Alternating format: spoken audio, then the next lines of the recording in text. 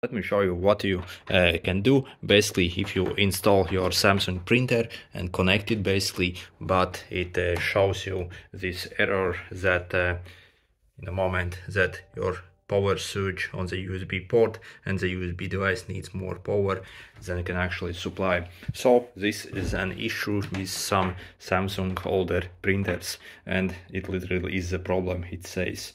So it really can't be used on some of the laptops or computers, especially on the new ones for some reason. For example, on my ThinkPad I can't do that. So I actually found a solution for this. And if your laptop or PC has got this Type-C port where you can plug it in, you can get an adapter like this.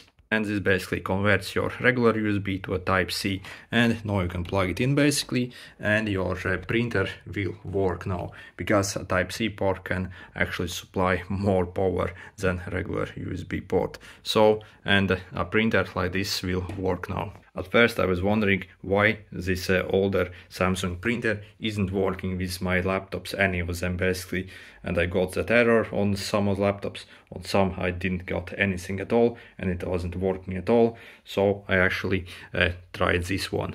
So, and it actually works now perfectly fine. So if it was helpful, make sure to hit the like button. See you.